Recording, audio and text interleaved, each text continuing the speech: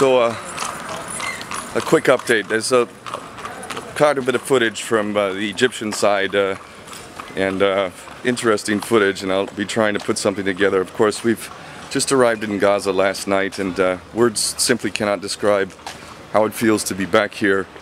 Brought tears to my eyes. I feel like this is my home more than any other place, and I don't know if I can speak for myself. It just feels such a blessing, and really want to make the most of this time. We had problems on the Egyptian side as per usual.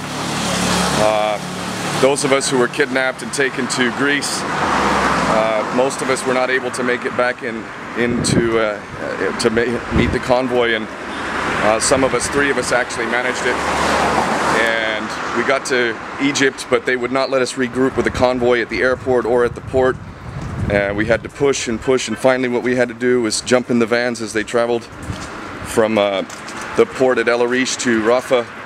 Once we got to Rafah, they let us all in through the gate into Rafah crossing, and over the course of several hours it was determined by the Egyptians we were not going to be allowed through, the 3 of us, including myself.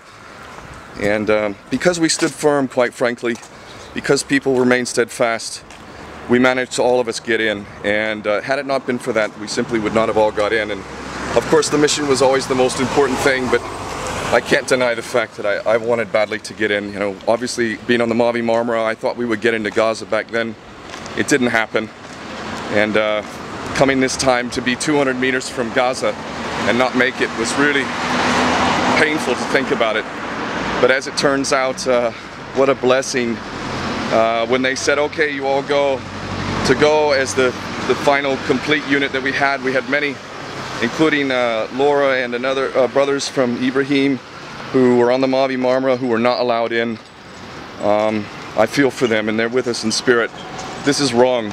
Anyone who is invited by the Palestinians to come to Palestine has a right to be here, and blocking them is just not acceptable. So this needs to change.